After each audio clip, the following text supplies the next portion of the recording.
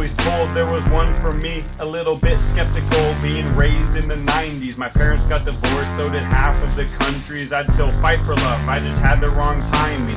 Later on, relationships were heated wrong. Coming into college, I was 50% for being cheated on, because I needed one when it's the heart that I'm reading from. Logically from pencil to paper, how came a heated song? What did you think when you first found me? Intimidated a little while standing on the boundary. I'd love to tell you that you're the one I'm thinking about. Not gonna spell it out, but you're the one I'm hinting at. It always makes me laugh, cause I'm glad you showed up. Girl, most of the jokers that played you before I chose you don't know good intentions like they supposed to. Modern day Sinatra, too smooth when I hold ya, but I still feel I got a lot to prove. Sticking together only better, maybe then we can't lose. Saying yes to Chapel Rock had to be the right move. Stop texting every morning, I mean I guess I'll try to. Gotta drive up the coast in hopes of a glimpse. All in with my chips, cause it's those lips I miss. Asking my pops for advice, saying it's this girl I wanna be with. He said, need tips? Sorry, can't help you with this. What the fuck?